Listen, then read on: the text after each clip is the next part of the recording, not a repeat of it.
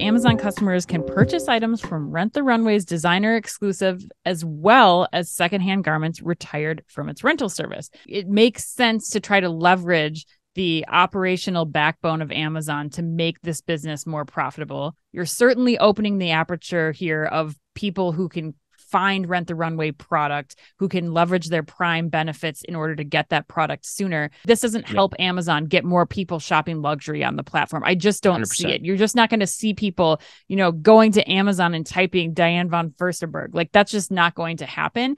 The only way I can start to see like a luxury consumer really going to Amazon in this capacity might be if they start to bring that secondhand or pre-worn apparel, designer and luxury apparel from Rent the Runway into Amazon's fashion stores.